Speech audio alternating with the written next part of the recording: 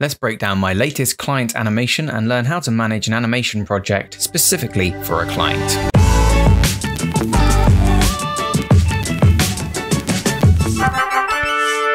TipTut. Hello everybody and welcome back to TipTut. Today I'm going to show you the animation process behind a video I made for Broken Campfire, a video game discussion podcast. They were kind enough to allow me to use this project here on TipTut so that I can show you everything that goes into making a animation for a client. We'll take a look at the storyboards and style frames I put together, show you some tips and tricks on managing a project of this size, and then we'll take a breakdown look into what actually went into animating the project itself in Adobe Animate. So hopefully you'll enjoy this video. Stick around for all of those tips and more as we take a deep dive into this client project. Okay, first let's take a look at the finished product to give us an idea of what we're working towards. You ever hear tell of the Broken Campfire? Group of knuckleheads sitting around talking about video games and other media. Word is, they got 3 save files, roasting over open flame, just rotating. That's us. Broken Campfire. We're a video game and other media discussion podcast and other media. Why don't you sit a spell and listen? So, the first step in any client project is an overlooked but important one, communication. You need to be able to communicate professionally, consistently, and clearly to your client. This could be on the phone, via email, or in any format you wish, really. It will depend on the client. But you should always aim to be 3 things: consistent, clear, and concise. Consistency. If you say you'll deliver something, do so, and on time. Set clear deadlines for both sides of the project. For example, the client failing to deliver their assets on time will impact the deadline, and the same goes for you, for your content as well. A later date, which you hit, is 1,000 times better than a constantly delayed project. Clarity. Be clear in every aspect. State what your rates are, what their money is buying, perhaps with an itemized invoice, and what you'll deliver and in what format. Also make sure to be clear on how much revision or changes they'll get within the budget. This is the big one for keeping things on time and on budget. So encourage your client to gather their feedback into an itemized list of changes. Concise. Share the information that the client needs and nothing else. Keep things simple and well organized. So when you finish a draft, watermark it, give it a version number, and send that to the client. If there are changes, make them, increment the version number, and so on. The first real step is the storyboard. With your client's brief in hand, build a sketched or wireframe storyboard that focuses on telling the story of the project. At this stage, you shouldn't be worried about specifics like color or fonts or anything like that. The storyboard should define the narrative. I like to also deliver a few style frames with the first storyboard, and these do focus on color, font, style, etc. Pick a few of the most dynamic and comprehensive shots from the storyboard and render them in the intended full style of your animation. This will help the client understand the final product without you putting hours of work in, which might then fall to the wayside. Present these to your client, remembering to be concise and clear in their delivery. Remind the client that this stage is the best stage for changes, as significant changes once animation begins take a lot of time, and therefore will probably cost them more money. Once a storyboard is signed off, you can get ahead to animating. I like to make a basic animatic of the entire animation, or at least the trickiest shots where I focus on blocking out the important camera, character, and environment movement before then moving on to the detailed animation. This allows me to get the timing, spacing, and other important story elements working before I focus on animating detail. For this project, that was quite easy, as I had a tight pre-recorded voiceover to go with. When working on a client project, the most important factor is flexibility. You will need to come back and make changes to the animation. It's inevitable. Therefore, I like to work as non-destructively as possible. Thankfully, Adobe Animate has a great workflow for this, which is symbols and nesting timelines. Let's take a look at the project to show you what I mean. Okay, so here we are inside of Adobe Animate, and I've got 2 files open here. The Animatic version of our storyboard and the finished version of our animation with complete with character animation. So first I'm just going to take you through the setup of the Animatic using the first version of this animation here. And then after that, we will be going through the detailed version. So as you can see, I've broken this up into many layers. The first scene has a lot more layers here than the second, purely because I could have reduced the amount of layers here by putting these all inside a single symbol. But instead, what I chose to do was keep them separate so that I could have some easier layer depth, thinking that I'd keep all of these shots in separate scenes. But in the end, I decided to have them all in the same scene. So as you can see here, I have all the different elements separated out into their own symbols, all in different layers with layer depth applied using the camera. And when you put these all into the correct place with the layer depth applied, which I'll show you using the layer depth window down here, you can correctly position the depth of these layers using the camera tool. So the camera is at layer depth 0. Some of these layers, like the cactuses, the trees in the foregrounds here, and things like that, are behind the camera's 0 point, which means that they are closer to the camera than the point of focus. And the rest of the layers are further away, so a larger number than 0, such as these mountains here, the sun, the clouds, etc. They are greater than the 0 point of the camera, which means they're pushed into the distance. And you can see the camera here using this blue triangle. And what this does is it means I can just move the camera and everything else moves in tandem with it, which is quite simple.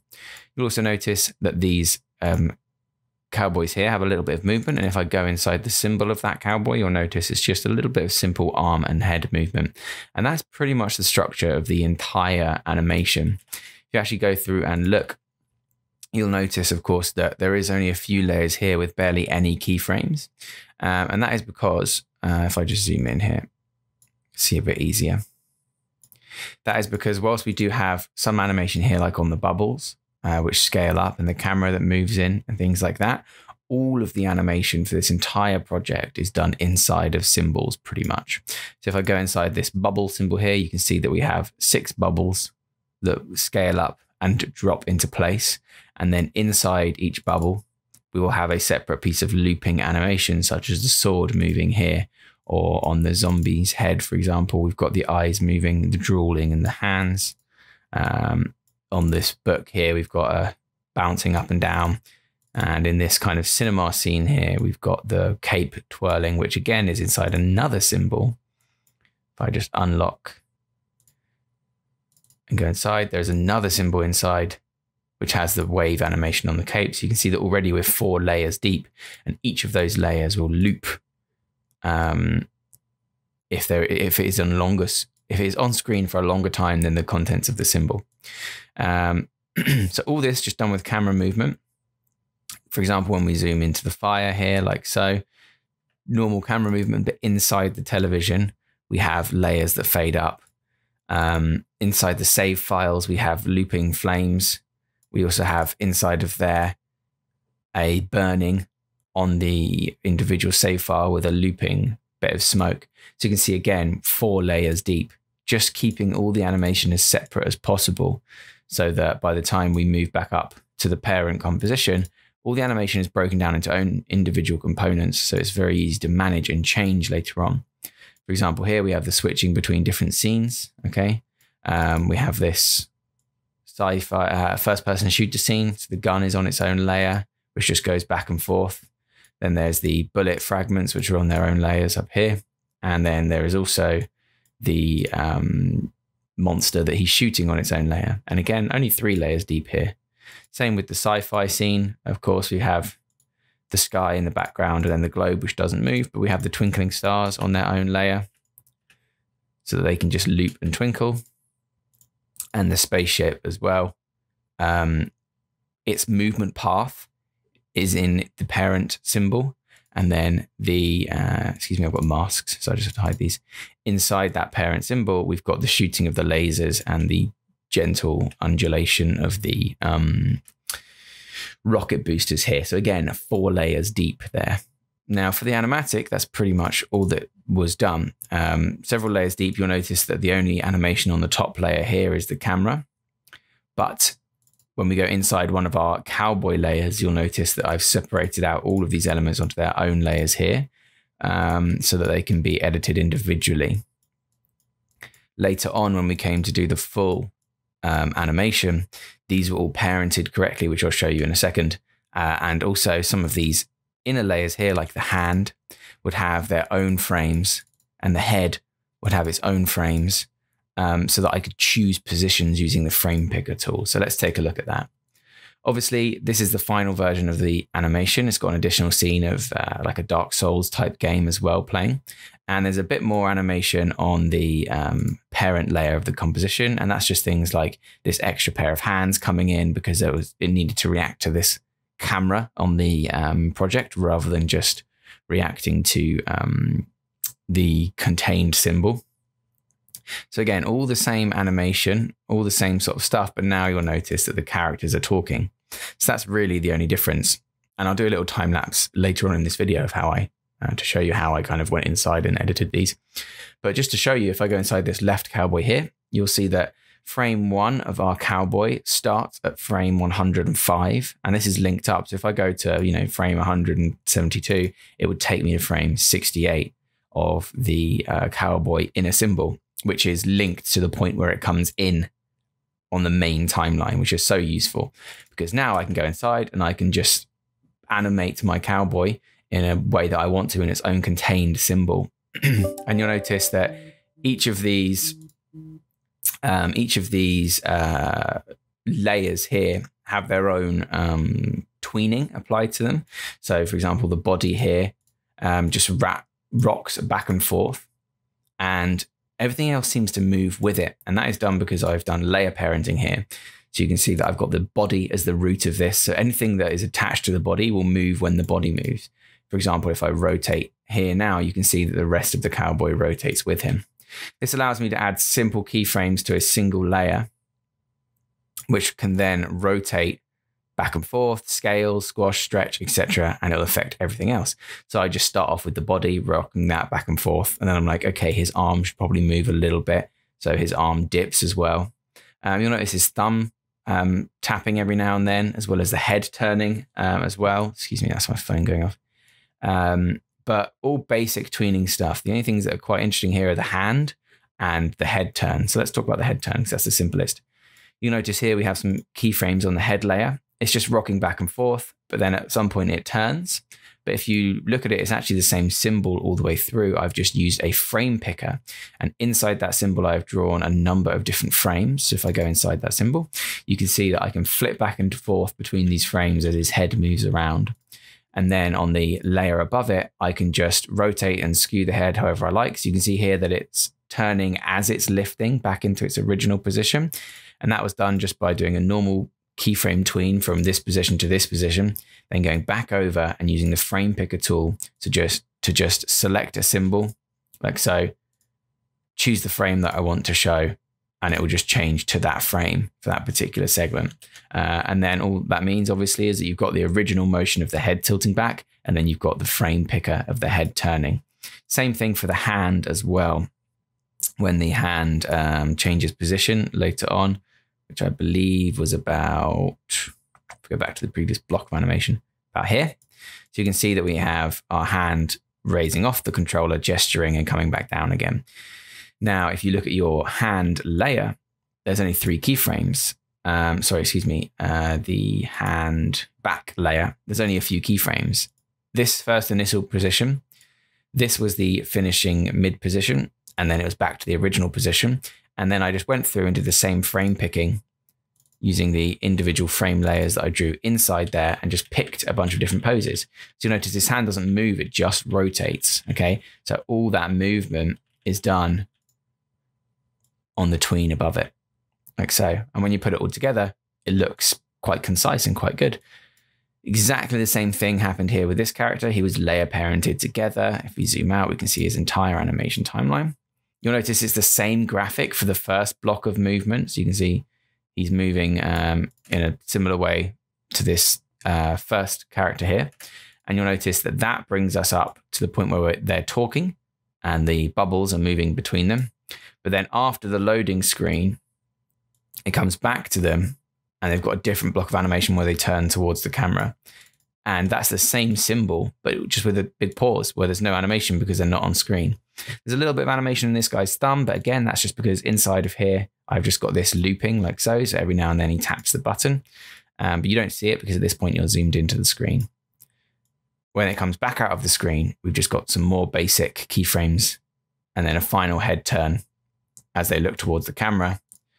This cowboy does the same thing, a final head turn as he looks towards the camera. And I just made some layer notes, which I did by just going to the properties and typing in a label, which gave me a little bit of an example of where that head turn is going to be, so that I can come into the main timeline, choose where I want the position to be, click inside and go, yep, I'm at the right place. Then the last final bit is just these extra hands coming in. That's just a completely static symbol, a few layers, no layer parenting, no animation, all done on the parent layer just by the hands sliding in like so, and then zooming in to the campfire layer. And that's really all there is to it. So once the basic strokes are together, you could choose to send this animatic to the client to get sign off on the timing, narrative, etc. But this will depend entirely on the project. For this one, there was no need, due to the entire animation being based on the finished voiceover, which was sent to me at the beginning of the project. So it's time to move on to the nitty-gritty. There's no real trick to this part. You already know what to do. Make a cup of tea, knuckle down, and draw some frames. If you get lonely, you could always live stream your progress, with your client's permission of course, every Friday, for example, between 2 and 5 PM GMT on youtube.com/TipTut, but that's just an example.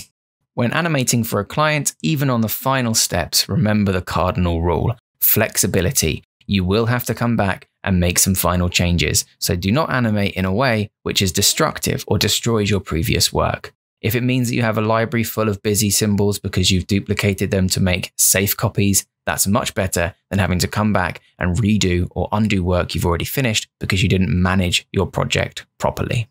So there you have it, a look into the not so glamorous life of an animator. I hope you enjoyed this video. If you did, make sure to like, comment, subscribe, ring the notification bell. And if you've really enjoyed some of the videos that I've been putting out recently, you can consider joining the TipTut Zone for exclusive perks such as discounts on merchandise, access to the Discord, shoutouts in videos, and personal design feedback by clicking the join button below and becoming a member of the TipTut Zone. Thank you very much, everybody, and I'll see you next time.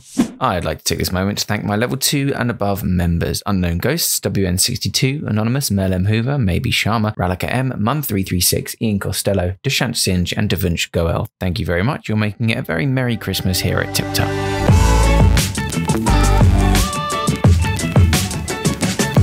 Remember to subscribe for more tips, tricks, and tutorials. Thanks for watching.